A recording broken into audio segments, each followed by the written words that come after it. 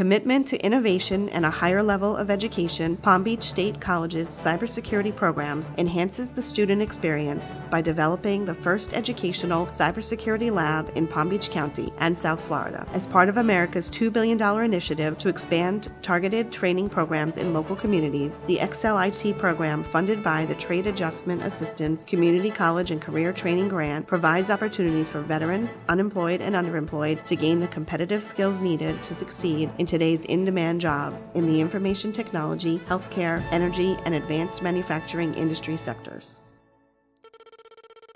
Our programs have been enhanced by the TAC grant. It's allowing us to really fund some of the cool things that we'd like to accomplish, mainly getting some really high-end equipment that will allow us to simulate real-world attacks, give students hands-on ability to really test hardware, software, different types of network configurations. And it's also allowed us to revise our curriculum to tie it to some of the industry certifications that are out there. Job placement is something that we are taking seriously.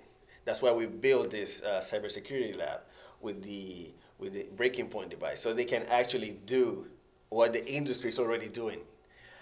So I think that would be the greatest benefit.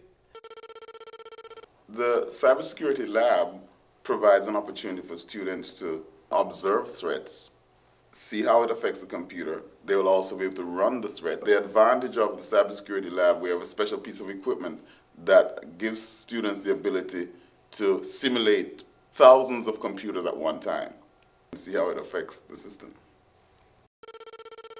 Well, people do ask the question, why cybersecurity? And I'm rather surprised that they even ask the question. We're surrounded daily with intrusions on a large magnitude in companies, and I think personally, a lot of us have had some issues with somebody hacking into something that we hold dear on our cell phone or in another venue.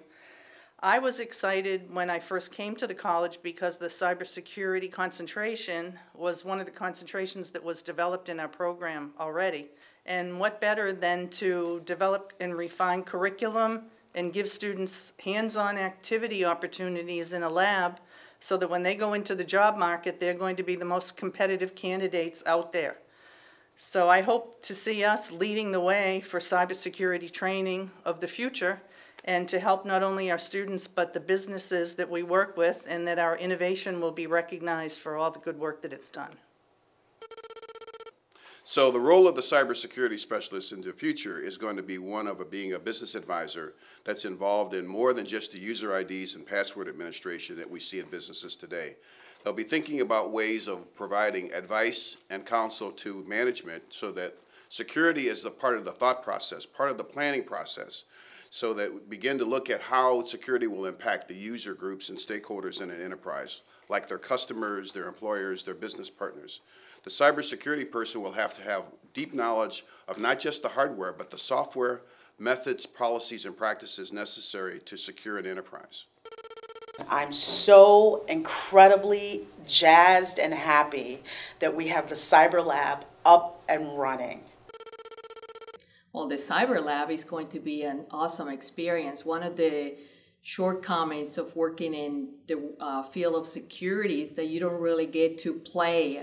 When you're working with real systems, you really break things if you start, fiddling with things and messing with things in real life. So one of the main things we wanted to do there, which I think is in the works, is to imitate cyber attacks, which is something that, you rarely ever get to do. We read about it, but you rarely ever get to do hands-on, play, the attacker or the defender. So that is going to be a really good experience for everyone involved.